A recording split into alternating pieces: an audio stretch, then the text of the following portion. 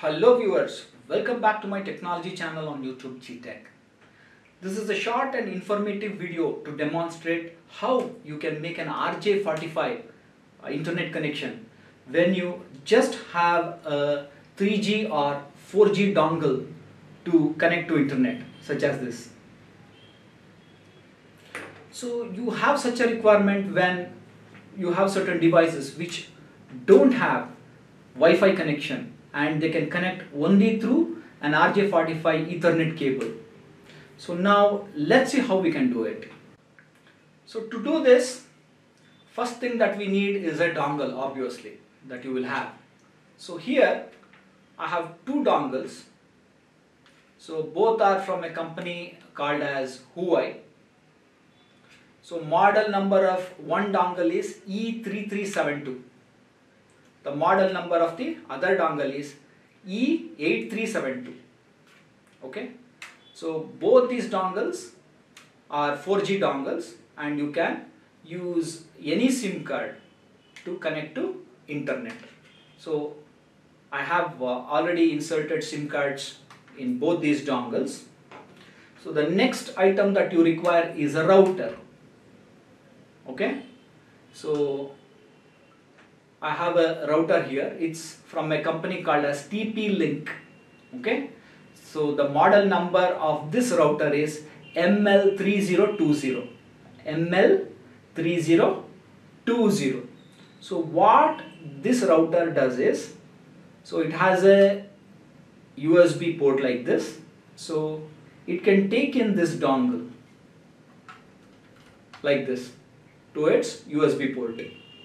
Okay. So now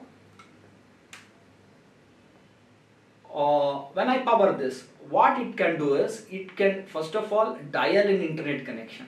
So it can dial an internet connection to whichever SIM you have inserted. So and subsequently it can make an internet connection. So that is the first thing that it can do.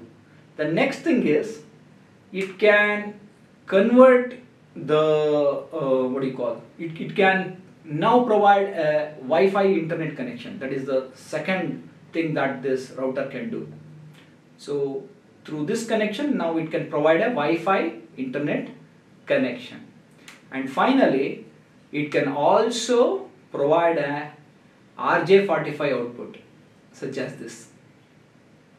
You can see here. So where I can connect this RJ45 cable. Okay. So now the other end of this cable I can connect to any device that needs the internet connection. That is the device that has RJ45 socket. So in this way I can make this dongle to give an output from RJ45. So let's see like how we can power this and how it works. So now here is a sample setup. So I have inserted the dongle to the router, to the USB port, and I'm powering this router through a power bank, a 5-volt power bank that you use normally for charging your cell phone and other devices. Okay.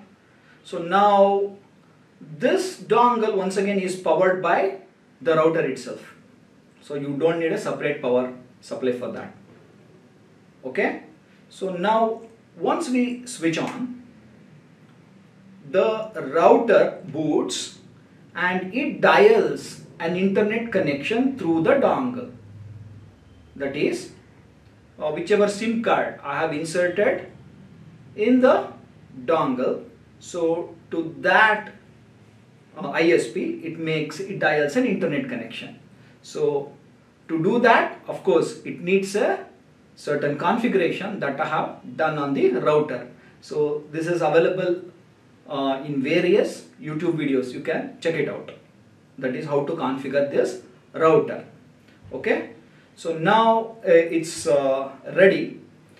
So now what I have done is, through the RJ45 output, RJ45 Ethernet output. So I have taken the wire, and then for example in this case I am connecting it to a live webcasting device. Okay, I'm connecting it to a live webcasting device.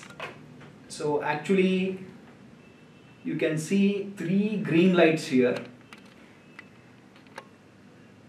which means internet is available.